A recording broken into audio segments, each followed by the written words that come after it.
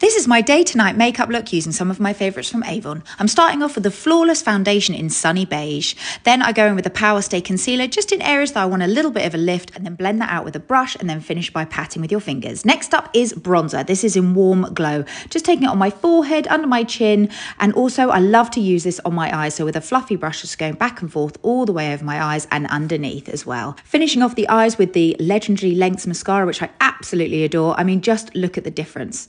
It's amazing. And to complete this daytime look, I'm going in with two of my favourite combinations at the moment. This is Mystery Mauve Lip Liner. I'm just filling out the outer line of my lips and then filling it in with the gorgeous Hydromatic matte lipstick in mauve. And you know me, I'm popping a little bit of that on my cheeks just to give me that gorgeous flushed cheek look. And there you have it, a super simple, easy, fresh daytime look.